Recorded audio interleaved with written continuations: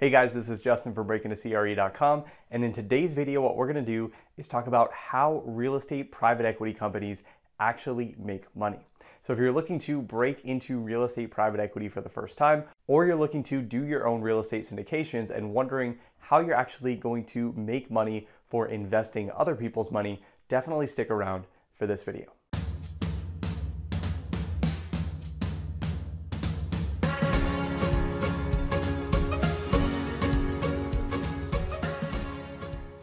Now on this channel, we talk about real estate investing careers and real estate financial modeling. So if you're looking to break into the real estate investment industry for the first time, or looking to advance your current real estate investing career, make sure to hit that subscribe button and hit that notification bell to be notified every time I release a new video.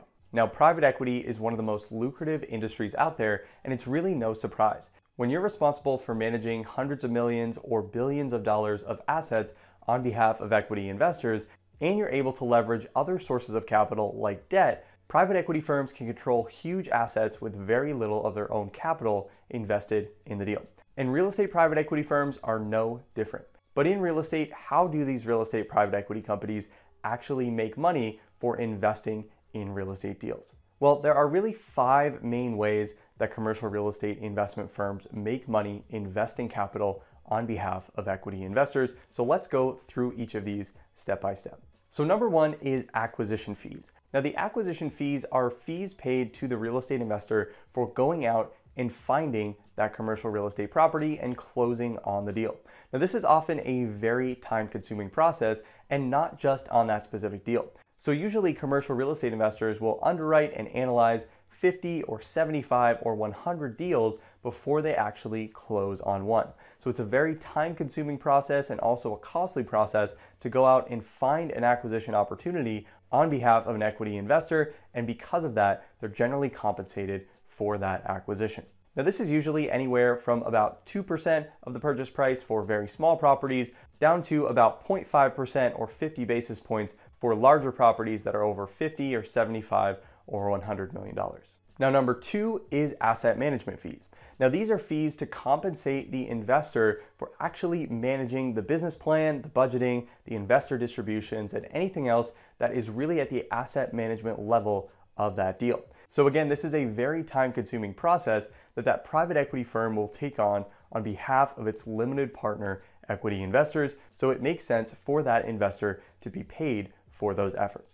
Now usually this is paid out as a percentage of either the equity invested in the deal, the total effective gross revenue of that deal, or even the net or gross asset value of the deal if the property is going to be reassessed every single year. Now number 3 is construction management fees. Now construction management fees are going to be paid out for managing the construction process that is going to occur at the commercial real estate deal.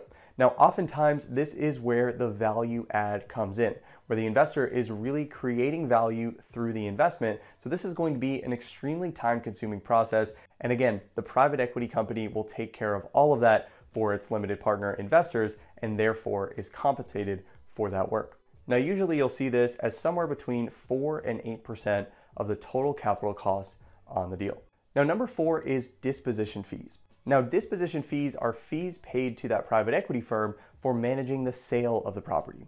So even though you have a broker that is going to facilitate that sale, as the investor, you still need to be able to go through the broker opinion of value process, choose a broker to actually market the property, get together all of your due diligence materials that you're going to present to that potential buyer, and then ultimately choose a buyer and go through that transition process. And there's a lot of work that goes into that, and oftentimes because of that, a private equity firm is going to receive some sort of a disposition fee, usually somewhere between 1 and 2% of the overall sale price. Now number 5, and probably the biggest and most important, isn't actually a fee at all, but this is promoted interest. Now this is really where the waterfall structures come into play on the deal, where the private equity firm promised its investors a certain rate of return, and if they achieved over that rate of return, then that private equity firm is going to receive an outsized proportion of the profits based on the amount of equity they invested in the deal in the first place.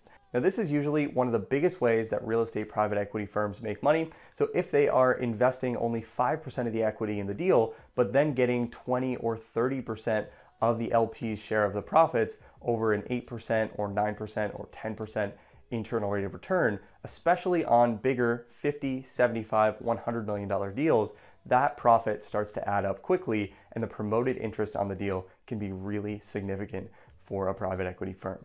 Now, what's great about these fee structures is that generally what they do is create an aligned win-win scenario between the general partner or private equity firm and the limited partner capital investors that invest with that private equity firm.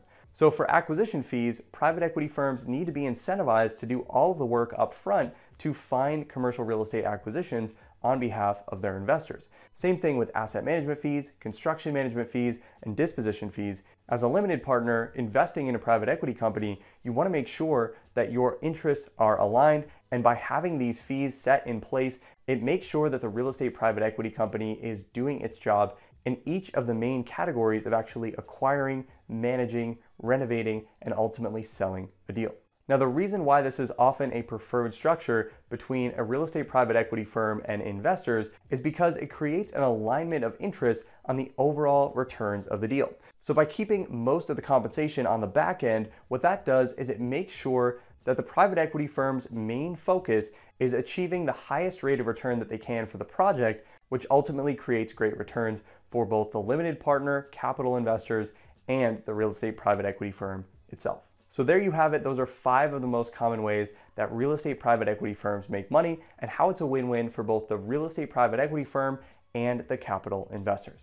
Now, if you're looking to break into real estate private equity for the first time, I put together a free real estate financial modeling crash course that's going to teach you the foundations of what you need to know to be able to build real estate financial models from scratch and analyze deals so you can have that same foundational skill set that's used in the top real estate private equity firms across the globe.